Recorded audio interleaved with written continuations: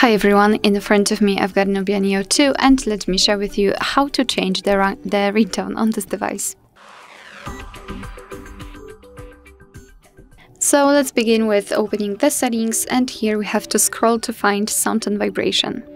Then let's scroll down to localize this ringtone section and tap on it. Now we can change the ringtone for the first or the second SIM card separately, and here you've got some kind of highlighted ringtones on which you can tap and listen how they sound, of course if you do not have your device muted. Does it work or not?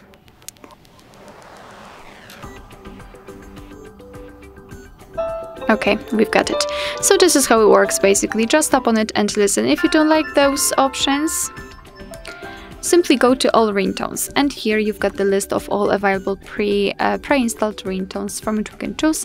So simply tap on it and decide whether you like it or not. If you want to set, let's say this one, Harp Vox, just make sure that it is marked and tap on OK, and it will be immediately applied, which means that from now on your device will use the chosen ringtone whilst